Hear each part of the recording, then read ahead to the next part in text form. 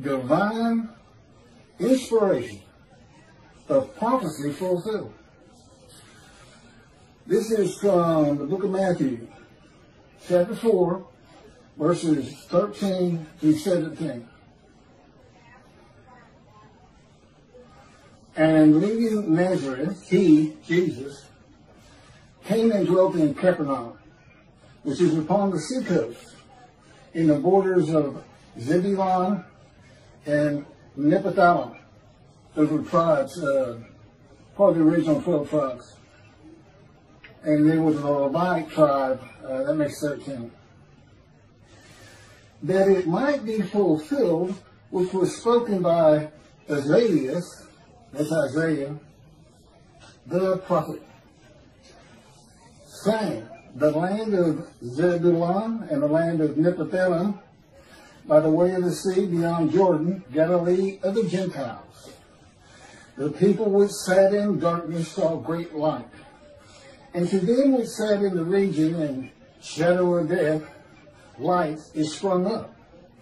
From that time, Jesus began to preach and to say, repent, for the kingdom of heaven is at hand.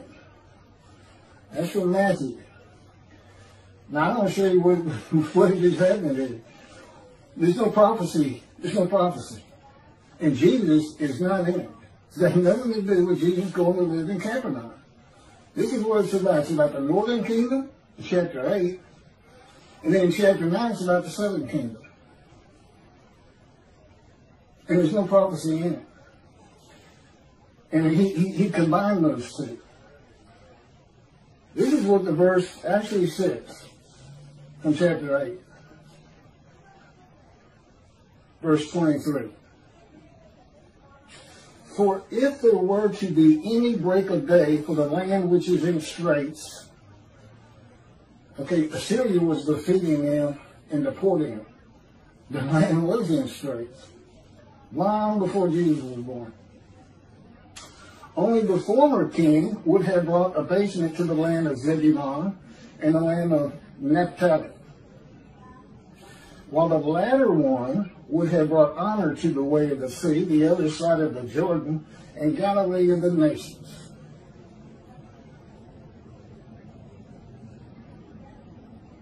Okay, this is not a prophecy to be fulfilled. It has nothing to do with Jesus. It is more of plagiarism, altered to fit Jesus into the Hebrew Bible.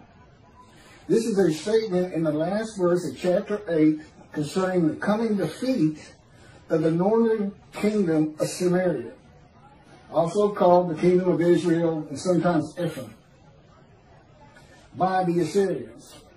That ends chapter 8 regarding the northern kingdom, and then chapter 9 begins regarding the southern kingdom of Judah, and an exaltation of the birth of King Hezekiah of Judah in the southern kingdom. That's the great light. And this is how it reads. The people that walked in darkness have seen a brilliant light. On those who dwelt in a land of gloom, light has dawned. You have magnified that nation, have given it great joy. They have rejoiced before you as they rejoice at reaping time, as they exult when dividing the spoil. This is all addressed to God. For the yoke that they bore and the stick on their back, the rod of the taskmaster, you have broken as on the day of Midian. Truly, all of the boots put on to stamp with, and all of the garments donned in infamy have been fed to the flames, devoured by fire. For a child has been born to us. A son has been given us, and authority has settled on his shoulders. This is King Hezekiah. He becomes king. He has been named the mighty God is plan and grace, the eternal Father, a peaceable ruler. That's Isaiah chapter 9, verses 1 through 5. This is from 2 Kings, chapter 17, verse 6. In the 9th year of Hoshea, the king of Assyria captured Samaria.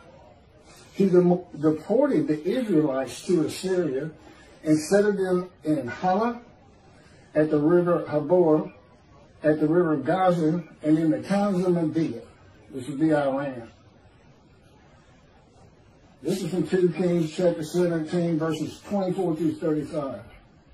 The king of Assyria brought people from Babylon, Cutha, Ava, Hamath, and Sepharvaim, and he settled them in the towns of Samaria in place of the Israelites.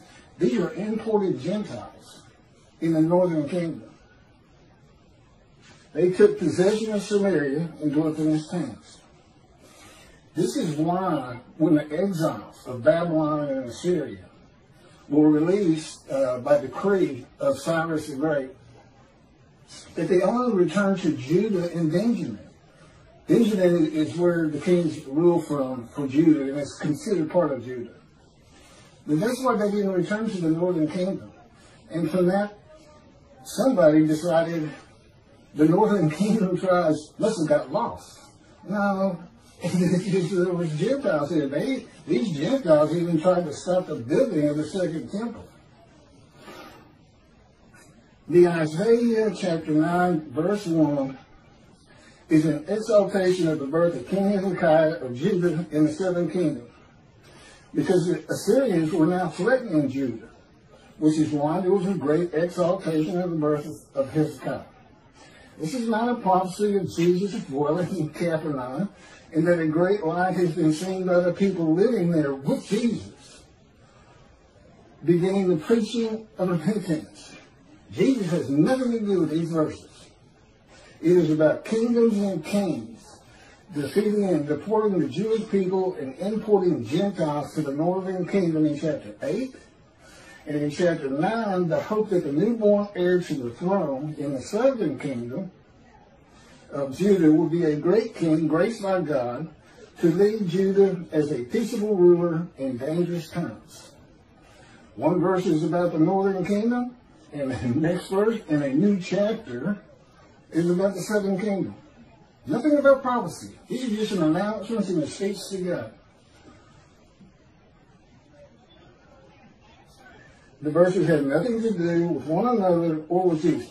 Verses of the Hebrew Bible, which is the Old Testament and the Holy Bible, lifted out and made a part of the Gospel of Matthew with the words, that it might be fulfilled, which was spoken by Isaiah the prophet.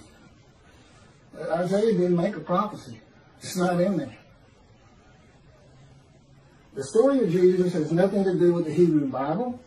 The writer of Matthew tells his readers that prophecy has been fulfilled by Jesus and combines two verses, changing their meaning and context, and includes an act of Jesus to make it seem as though Jesus was in the, quote, prophecy. That the prophecy of Isaiah includes Jesus preaching repentance. From the days of the writings of the New Testament through the Middle Ages, the world was illiterate for the most part, and very few people had access to the Hebrew Bible or could read the Greek translation of it, later translated to English. No one could examine the veracity of the unknown writers of the Gospels and determine if a prophecy was really fulfilled, and relied on religious leaders' assertions that they were written by divine inspiration. There is nothing divine about this passage in the book of Matthew. It is intentionally written to mislead the reader. Today, there is a complete new translation of the Hebrew Bible into English that is far superior to the Hebrew, to Greek, to English of the Old Testament, that make it much easier to understand and read. It's the Jewish Publication Society 1985 Tanakh, which was not based on any writings before it. They started from scratch in 1955. Complete new. And this is after Israel had adopted Hebrew as one of the two languages of that nation, the other being Arab. So they spent about 30 years on it. And They had a rabbi from each of the, from Orthodox, Conservative, and Reform, and men who spent their whole life working on translations as professors of college, not very learned men. All Christians have the ability today to see that the story of Jesus has nothing to do with the Hebrew Bible, that the prophecy fulfilled verses of the New Testament, which is full of them, especially Matthew. I challenge anybody, go run down yourself. Usually he doesn't tell you who the prophet is. You have to go find it. And when you find it, you're going to find it's not prophecy, or it's been altered.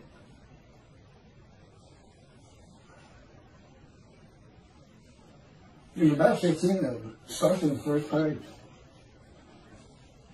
And I'm going to have a video on that real soon in the